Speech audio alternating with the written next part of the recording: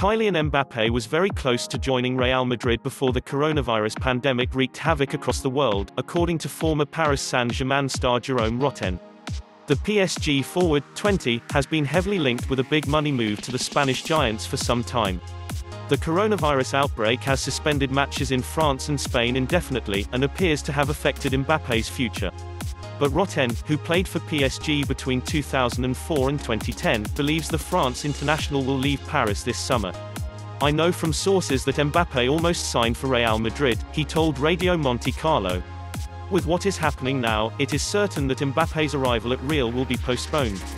In no case will there be an extension of Mbappe's contract with PSG. They will have an agreement between them in place because PSG agreed to let him go this summer. In my opinion, it's just a question of time." Mbappe has scored an impressive 64 goals in 76 Ligue 1 matches since joining the French champions in 2017. He initially signed for the club on a season-long loan, before making his move permanent in a whopping £162 million deal in 2018. Real Madrid boss Zinedine Zidane is a big fan of Mbappe, who starred in France's 2018 World Cup triumph.